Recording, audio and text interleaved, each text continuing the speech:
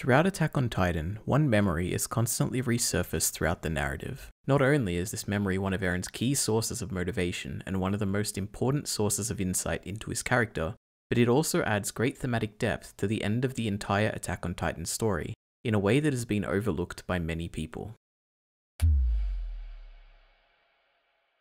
So what is this memory, and how does it define Eren as a character?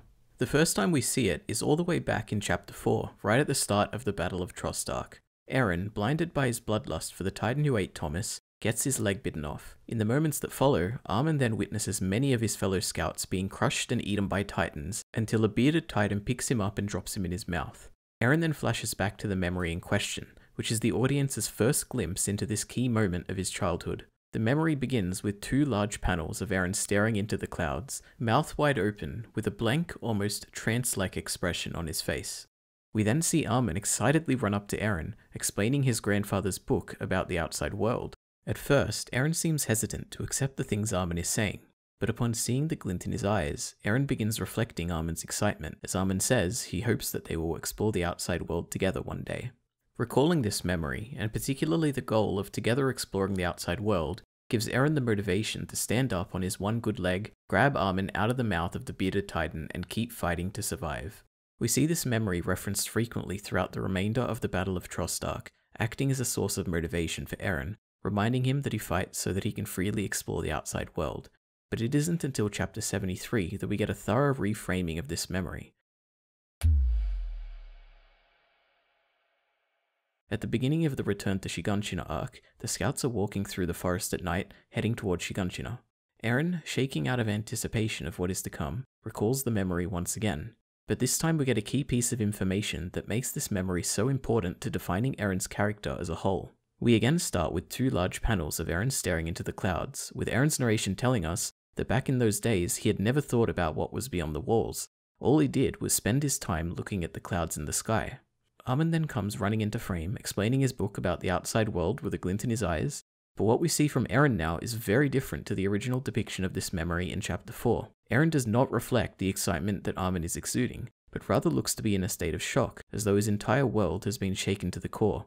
Eren then states plainly that this was the first time in his life that he realized that he wasn't free, and on realizing that, he viscerally knew that he could never forgive the ones that had taken his freedom away. At the time, the audience sees this as a triumphant moment for Eren. He stops shaking and is now ready to defeat the enemies that are ahead of him, the enemies that have taken away his freedom. We, the audience, are relieved to see that he is not losing his confidence as he did in the Uprising arc. He is remotivated by this reframed memory, and we are glad to once again hear his declaration of extermination against the Titans. But looking back, we now see this memory as the moment that made the Eren that we know today, the man who would go on to exterminate the world, forsake his friendships, his sanity, his life, as well as cement the death of his own mother, all for the sake of a freer world. Now with that in mind, it's time to examine one of the most famous panels of the manga.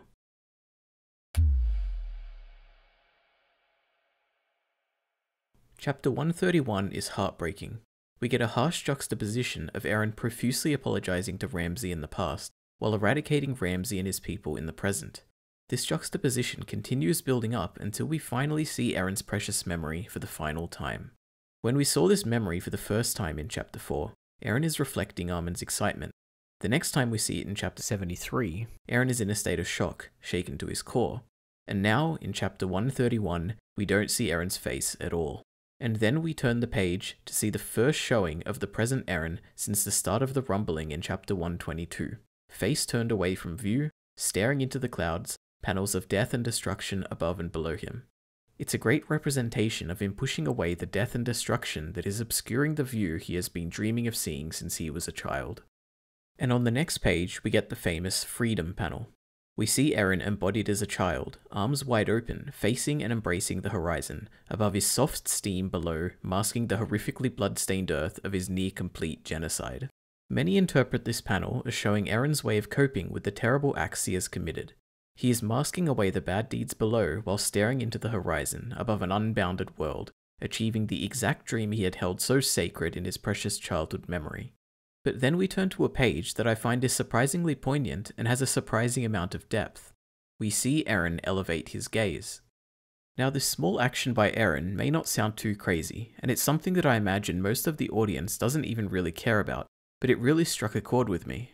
What we're seeing in this singular panel at the crescendo of Eren's character arc is Eren once again staring into the clouds, just as he would do every day as a child, before his hatred of Titans, before the death of his mother, and before he even had a single shred of determination to seek freedom. He's right back where he started. His head is empty, without any care for the horrific things going on around him. He was born this way, and now he retreats to it. A brief moment of character regression right at the end of his character arc. He has finally achieved his vision of freedom, but is exactly back to the same mental place he was before he even realized that this desire for freedom was his desire at all. Now, I'm sure Eren doesn't realize this. It's more of a subtle detail for us, the audience. Perhaps it's meant to get us thinking. Why do any of what Eren has done at all if it just led him straight back to where he started off before his journey even began? He then turns to Armin, who looks down on him, blood-stained and in shock. This innocent, precious memory they share has been destroyed. It's been shattered, just like the fractals of paths right behind them shatter the dark night sky.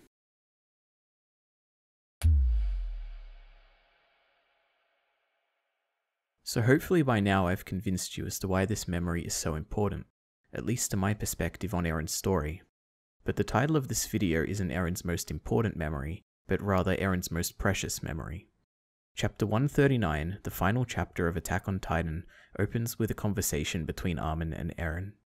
Eren is finally opening up to Armin, explaining why he has done the things he's done. This conversation takes place chronologically right after Eren turns back to see the blood-stained Armin in chapter 131. But more importantly, this conversation takes place at the exact location of their shared memory. Not just some spot on the canal in Shiganshina, but the exact patch of grass where Armin first approaches Eren about the outside world. So why is this such a precious memory to Eren? Well, this is the place where he would come stare at the clouds as a kid, where he first noticed the glint in Armin's eyes, where he first considered venturing beyond the walls, and it's at this exact spot where his quest for freedom first began. And now, knowing that his death is likely fast approaching, he returns there with Armin, both appearing as children, reviving this memory one final time.